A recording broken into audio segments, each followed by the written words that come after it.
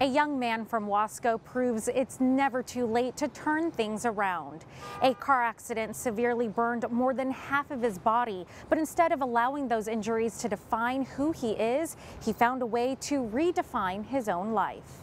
We met Francisco Padilla back in 2018, 6 years after he spent 10.5 months at the Leones Peters Burn Center. He sustained burns on 70% of his body after he fell asleep at the wheel and crashed his car into a pole. We got an update on his life today, and he reminds us he wouldn't be where he is without the staff at Community Regional. Life is now full of laughter and smiles for Francisco Padilla. He can walk and move, things he didn't think he was going to be able to do in 2012 when he was hospitalized at the burn center. For a long time throughout my process here at the hospital, I kept going through surgeries.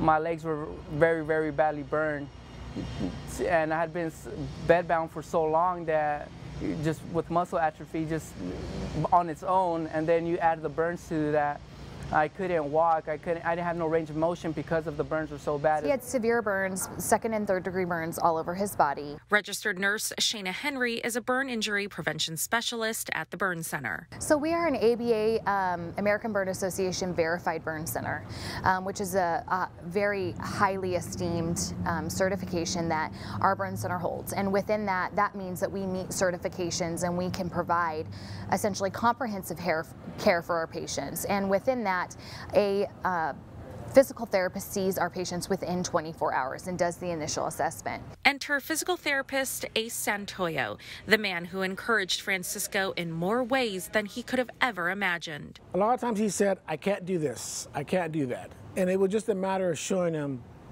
have you tried it? And so it basically was just kind of redirecting him what he was thinking that he could not do, but he was capable of it, but he just chose not to. He took me through the range of motion. He would make sure that I was stretching every day. He would come and stretch me even though it was so much pain. He would give me exercises to do. Physical therapy helped Francisco push through his multiple surgeries. So receiving physical therapy early on directly translates to better outcomes once they are healed. Early mobility decreases mortality rate. But Ace helped Francisco with more than his physical recovery. He became someone he looked up to.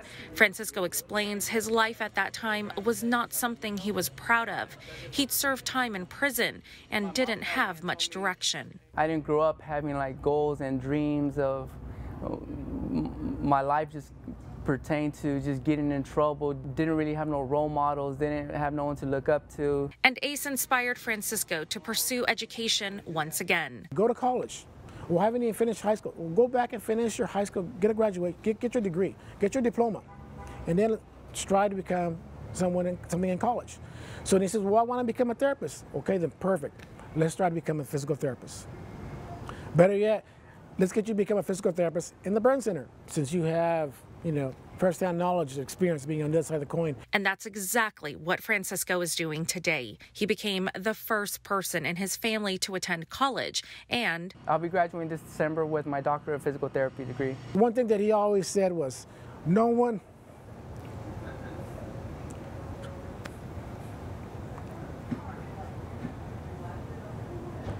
He always said, no one believed in me, but you did.